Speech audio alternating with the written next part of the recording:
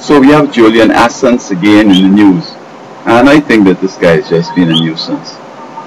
I think that basically this guy doesn't even understand what he's doing.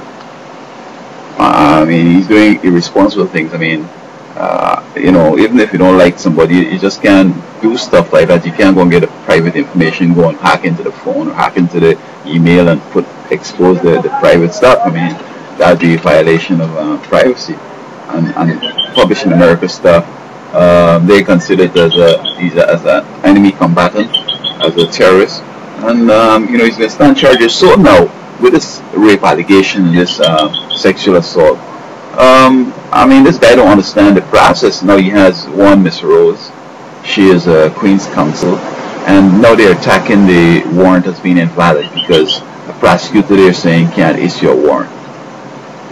But this is the way it is done in Sweden. The prosecutor can also issue, warrants. But the question will be, and this is the question that the whole deal is about: is it served properly? Well, I guess whether this person is authorized to do that going to be a German question, because now whether he's guilty or not, he's thinking in terms of I am guilty and I do this and whatever. The issue here is whether, and this is what even the European Court is going to get into, basically, was it done properly? I'm not sure the protocol that they issue in warrants, but he was served, so forth, and I think he's going to have to go sometime, somehow. And I see the deal is that perhaps his supporters are paying all his case fees, and the longer you fight it, the more guilty he looks. I mean, you're innocent until proven guilty, and maybe that's the law universal. I don't know if it's in Europe. It doesn't matter whether the convict you or not, or public opinion, whatever. The deal is that you can't go to jail unless you're tried and found guilty. And all this kind of thing he's going to give any juror the impression as if he's trying to hide and trying to avoid facing up to the consequences of his acts. And again, this is a supposedly popular guy, supposedly handsome, white and so on. I'm sure, he's not married, it seems.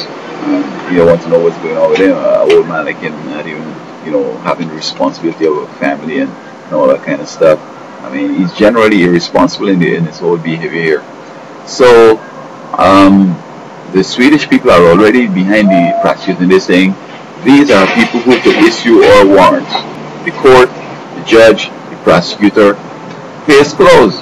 I mean, he's spending all this money and so forth and just wasting time. Go and, he's not going to get life in prison, I believe.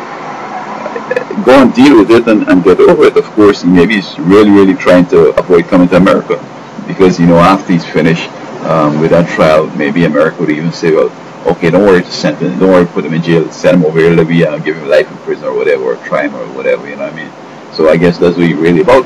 And if you were serious, you wouldn't have published those things, and then you keep on doing it more and more like if you just don't care. So this is a responsible guy, and he's going to get responsible sometime.